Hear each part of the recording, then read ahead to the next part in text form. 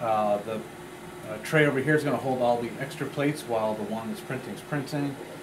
Once the first batch is done, it will push this build plate out by using the next one in line to press it out and to push it out the side doors over here on the left. Once it's got that new plate in, it will print whatever's in line for the second build plate, whether it's the same model again or you can have a whole separate batch of model files on that other build plate.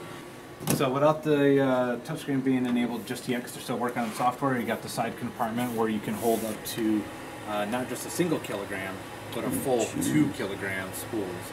Here's one on the side, just to give a context. Oh, just for size, people.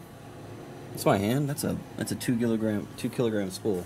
That's printing for days. And you really have to have something like that. When it comes to a printer that's going to print up to 10, 11, or even 12 build plates, you're going to need a lot that of much filament. Yeah. So with that said, at the end of this year, this will be available, but it's going to be available in the single extruder version, and they do plan a dual extruder version of this coming out probably sometime first quarter of 2019.